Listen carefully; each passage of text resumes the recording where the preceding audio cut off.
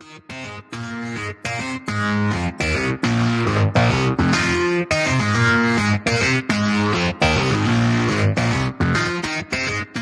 guys, so we're going to run through today an approach to the injured patient, which is going to be a very quick run through of essentially a traumatic A2E, and this is hopefully going to prepare you for some of the simulation teaching that you're going to have on injured bleeding in pregnancy.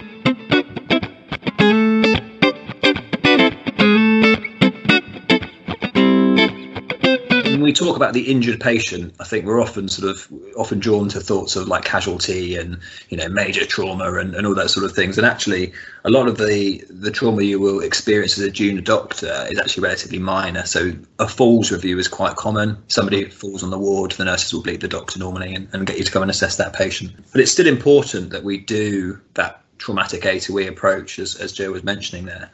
And there are a few caveats, so it's slightly different to the medical A2E. And when we're teaching trauma, we always teach that you start with actually a C, so do a C, A, B, C, D, E. And the C stands for catastrophic hemorrhage. And hopefully that's not something you're going to experience on one of these falls reviews that you do on a ward. You probably won't experience it if you're in the emergency department as part of the major trauma team, because that's normally something that's managed pre-hospitally.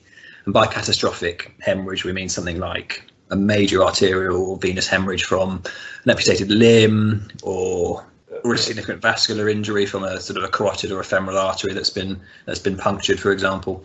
And hopefully these aren't something that you'll come across on your trauma reviews.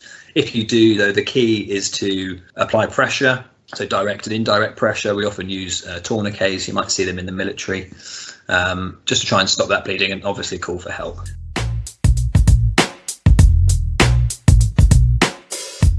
And then after C, we obviously start with A.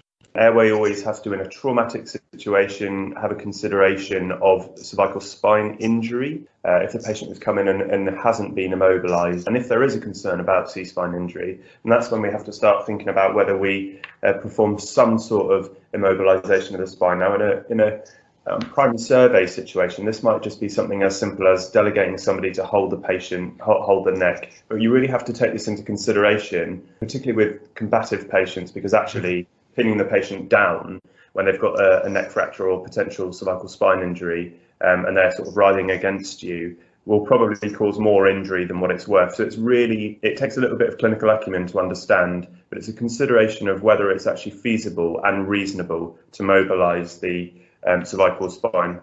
Then when you look at look from the airway perspective, there can be any number of issues going on here. So there's specific sort of maxillofacial traumas that need to be considered, and trauma in and around the face or neck, all of which can cause an airway obstruction, either from fractures, so teeth, so sort of oral fractures, which can obstruct the airway, but also just from blood, vomitus and airway swelling. So all of these things we need to have a think about, and actually we need to start considering whether we start performing suction and your standard manual airway manoeuvres and escalating up that airway hierarchy from there to supracorotic airways and endotracheal tubes. And in a simulation perspective, that would include you escalating early to anaesthetics, and or sort of ED reg and above level if you need airway support.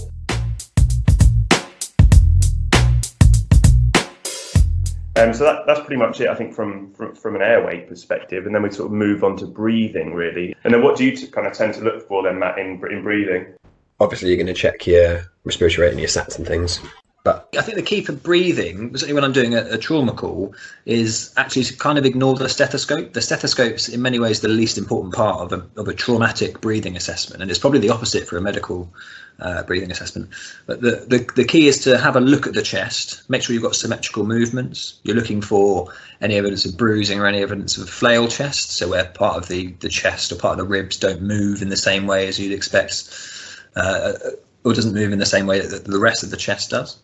And then you want to have a palpation of the chest. So again, you're assessing for tenderness, particularly, and making sure that there are any obvious rib fractures that you can feel.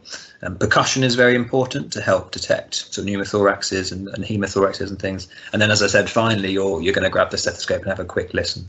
In that sort of initial A to E assessment, you're really trying to exclude 4 significant traumatic injuries, and that is number 1, a tension pneumothorax. So you want to, do they have any distended neck veins? Is the trachea deviated? Do they have no air entry on one side at all? Massive hemothorax, again, would look pretty similar to a tension pneumothorax, possibly without the distended neck veins and the movement of the trachea. A flail chest, which I've mentioned, so where part of the chest is moving paradoxically to the rest of the chest, and an open pneumothorax if you've got normally penetrating trauma, but you can see it in blunt trauma if you have a rib fracture that comes through the skin. If you've got an open pneumothorax there, you're going to want to seal that with a dressing. You tape up 3 aspects of the square dressing and leave a little bit of it open. And again, as Joe mentioned, oxygen is quite important for your breathing assessment.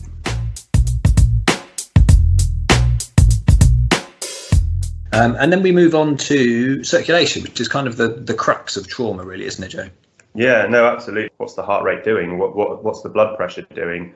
But also circulation in a traumatic position, in a traumatic patient, it should spark you to have a reassessment of whether there is not an exsanguinating but a significant hemorrhage going on. Now, quite frequently, probably, you experience this plenty in EDMAT, but quite frequently from like pelvic fractures and things like this. Might not be immediately catastrophic hemorrhage, but it's certainly something in C that you need to pick up on, isn't it?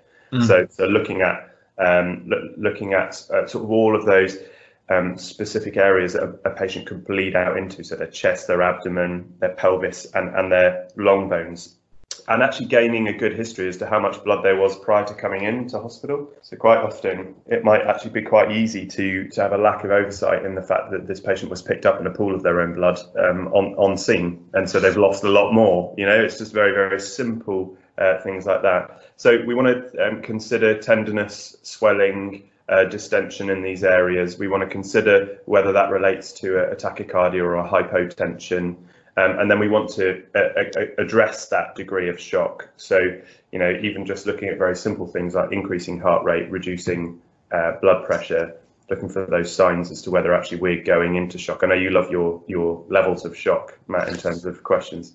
Yeah, no, I think it's a useful visual reminder when you talk about tennis figures. So you're 0 to 15%, 15 to 30%, 30 to 40%, and greater than 40% blood loss. And when you put that in sort of an average size adult, if you say somebody's lost 30% of a 5 litre circulating blood volume, that's 1.5 litres of blood which they've lost, which sounds quite dramatic, and it just sort of impacts on how you resuscitate that patient. So 1.5 litre blood loss means you kind of need to give them 1.5 litre blood and blood products back, as opposed to giving them lots of saline or Hartmann's or whatever crystalloid, which essentially gives you just that dilutional effect of the hemoglobin and dilutes your clotting factors as well. So I like assessing the degree of shock from that perspective, because it just enables you to think a little bit more about how you're resuscitating that patient with your blood products.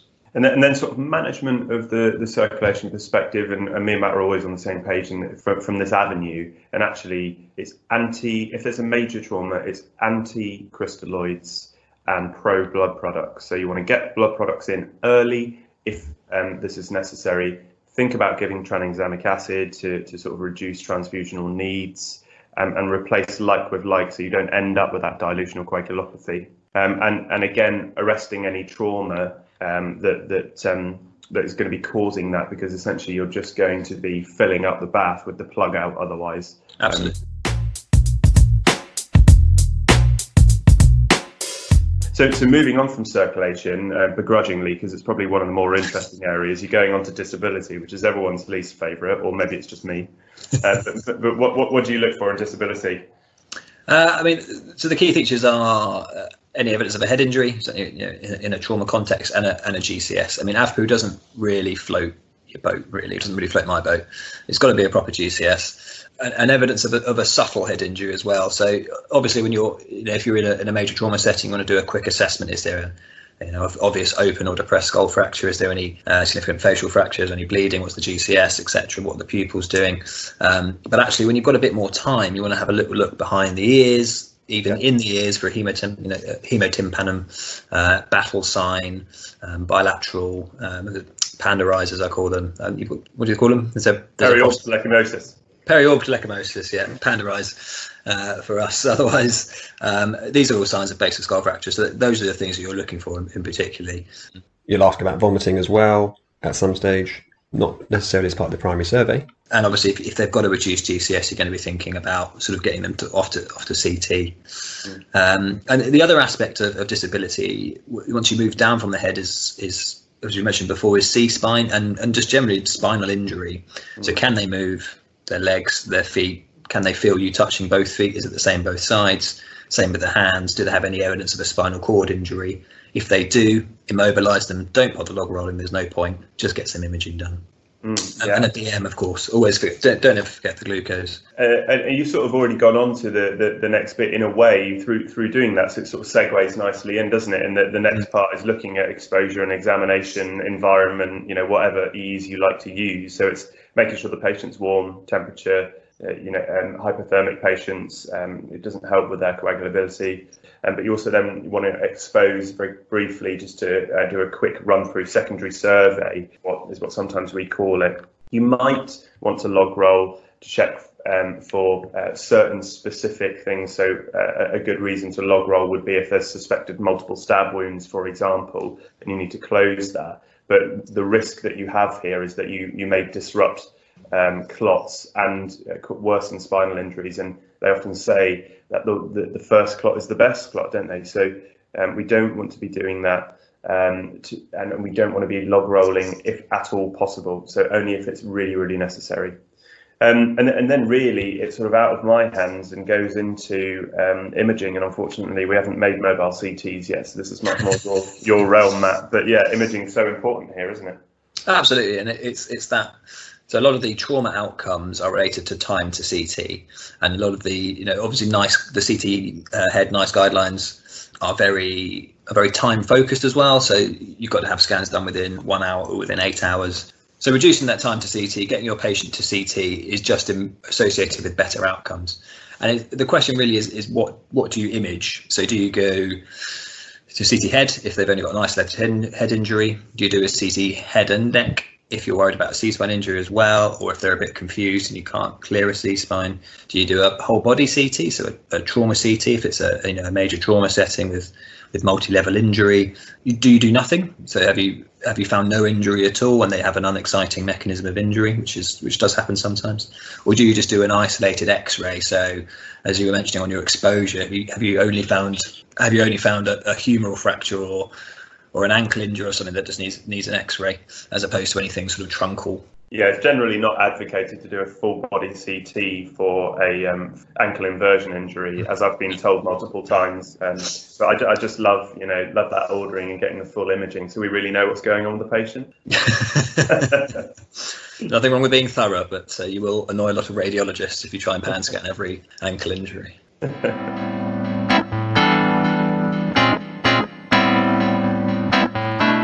So that was a quick run through of how to do a traumatic A to E. I think key take-home messages are: don't forget to escalate, be systematic as ever with your A to E approach, remembering some of the trauma caveats that we just talked about. If the patient is shocked in the context of trauma, this is likely due to hemorrhage, and replacing blood with blood, so giving them blood products as opposed to crystalloid, is preferred. Involve your seniors in decision making around imaging, and reducing time to definitive imaging is associated with better trauma outcomes. And hopefully it wasn't too traumatic listening to us.